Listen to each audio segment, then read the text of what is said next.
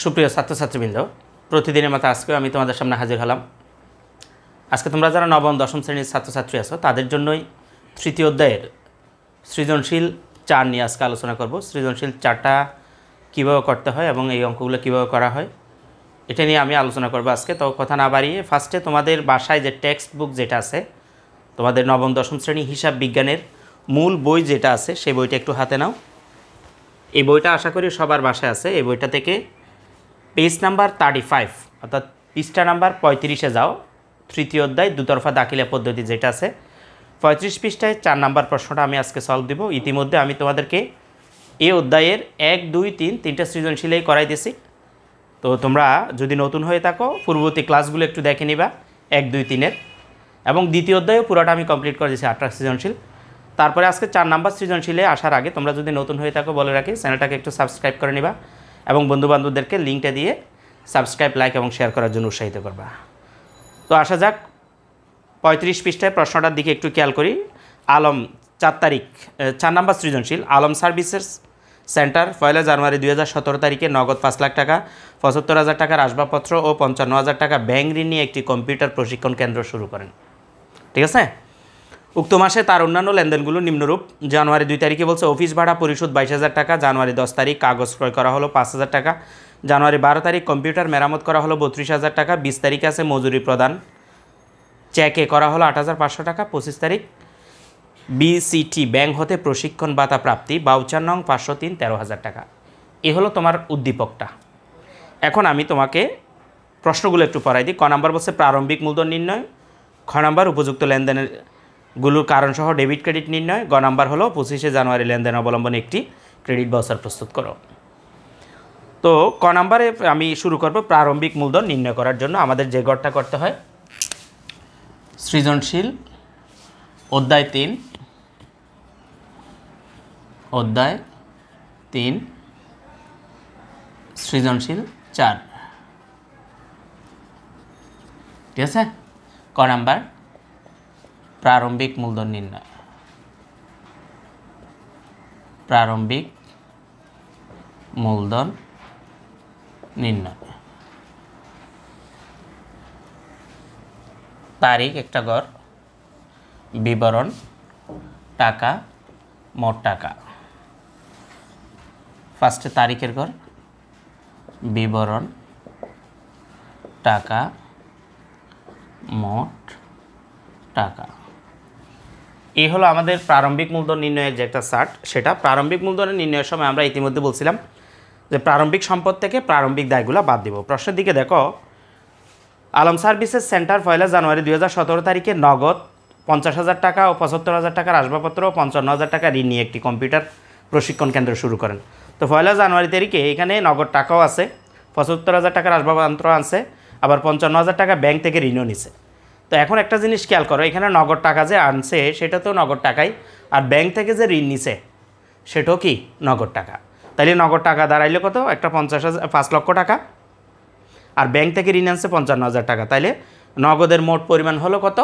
5,55,000 টাকা। তাইলে আমরা 2017 জানুয়ারি 1 দিই, 2017 জানুয়ারি 1 নগদ টাকাটা একটু আমি বুঝে দিচ্ছি। 5 লাখ টাকা সে নিজে আনছে, আর ব্যাংক থেকে ঋণ নিছে কত টাকা? 55,000 টাকা। তাইলে তার মোট নগদের পরিমাণ হলো 5,55,000 টাকা। ঠিক আছে।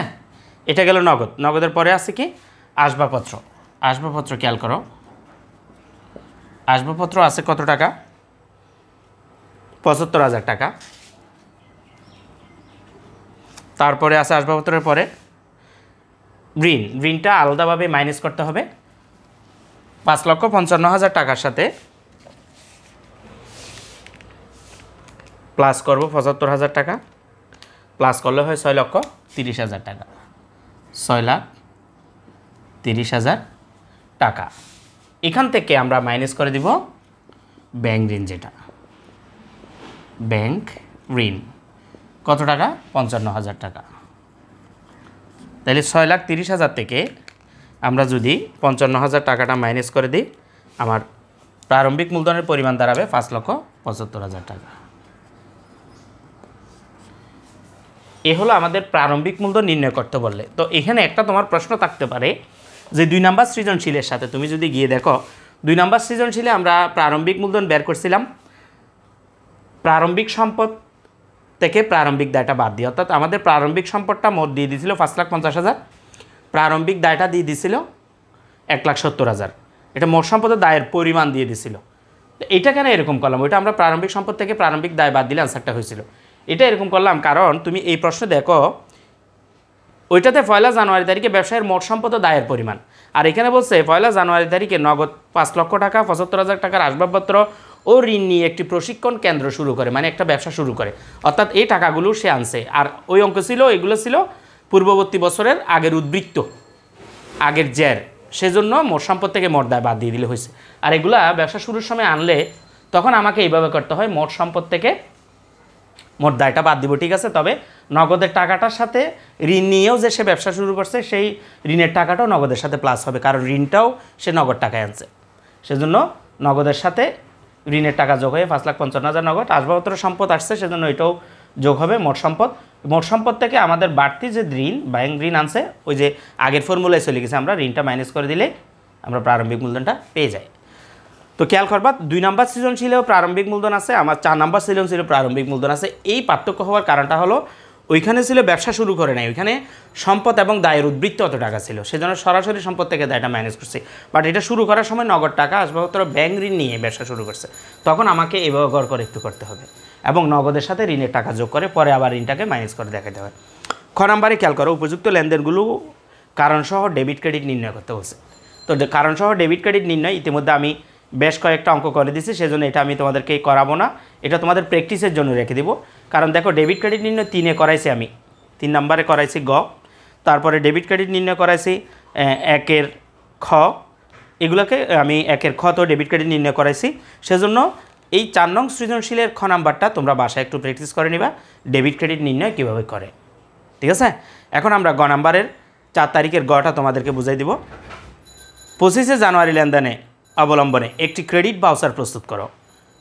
25 তারিখে দেখো, 25 তারিখের দিকে যদি যাও তুমি প্রশ্নটা দিয়ে খেয়াল করো, বিসিটি ব্যাংক হতে প্রশিক্ষণ ভাতা প্রাপ্তি, প্রাপ্তি মানে আয়, আমরা জানি আয়ের পক্ষে যে বাউচার প্রস্তুত করা হয় তাকে ক্রেডিট বাউচার বলে। তাছাড়া ডেবিট বাউচার এবং ক্রেডিট বাউচার এটার ডিটেলস ব্যাখ্যা দেওয়া আছে তোমার বইয়ের 17 পৃষ্ঠায় যদি তুমি যাও, তাইলে এই ডেবিট বাউচার এবং ক্রেডিট বাউচার নিয়ে একটু কথা সেখানেই পাবা। খেয়াল করো 17 পৃষ্ঠায় যদি তুমি যাও, বাউচার দিয়ে লেখা আছে লেনদেনে যে প্রমাণপত্র ব্যবহৃত হয় তাকে বাউচার বলে।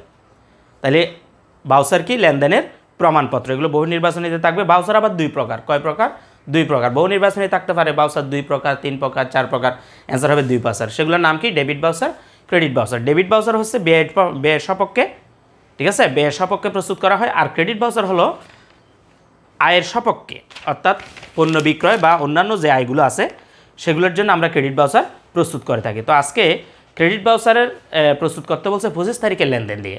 তো আমি তোমাদেরকে একটা ক্রেডিট বাউচার প্রস্তুত করে দেখাবো এবং 25 তারিখের লেনদেনটাকে কীভাবে সেই ক্রেডিট বাউচারের ভিতরে দেখাইতে হয় সেটা দেখাবো।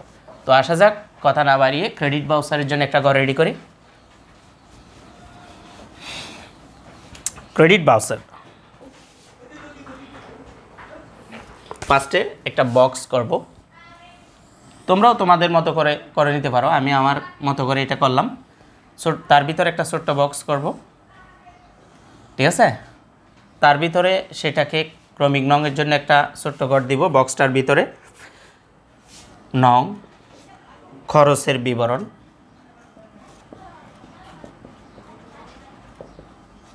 তারপরে টাকার জন্য একটা ঘর দিব। টাকা একদম উপরে বাম পাশে গিয়ে ডেবিট বাউচার নাম্বার লিখতে হয়।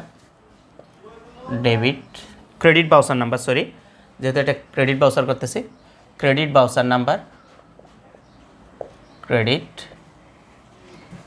বাউচার নাম্বার বা ক্রেডিট বাউচার নং। তারপরে লিখব হিসাব খাতের নাম, হিসাব খাতের নাম, ঠিক আছে।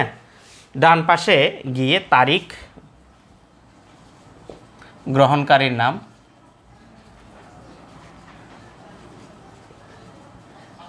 তারপরে হবে ঠিকানা।